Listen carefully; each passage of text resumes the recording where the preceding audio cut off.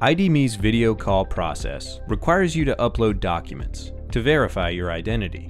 This video will explain how to correctly upload your documents on your first try so you can minimize your wait time and get verified quickly. Keep your documents on hand. You will need to present them on the video call. Don't upload the same document twice. If you upload the same document twice in different categories, your documents will be rejected. This is an easy fix. Be sure to upload a different document for each category in order to pass. ID.me accepts many different types of documents for identity verification. ID.me accepts either 2 primary identification documents or 1 primary and 2 secondary identification documents. Don't use ineligible documents.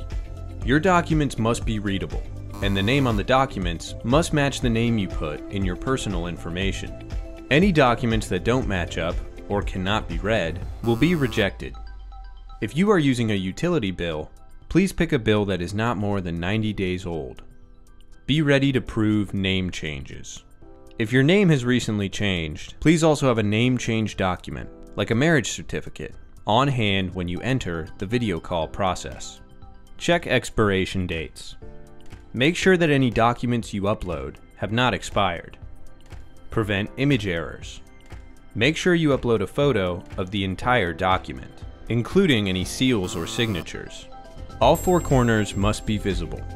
When uploading a document like a driver's license, make sure to take a photo of the front and back of the license, not just one side. Do not use photocopies. Photocopies of documents are not accepted. Please remember to have the original documents you uploaded in hand when you join the video call with the trusted referee. Thank you for your attention to these important details, and we hope this video has helped.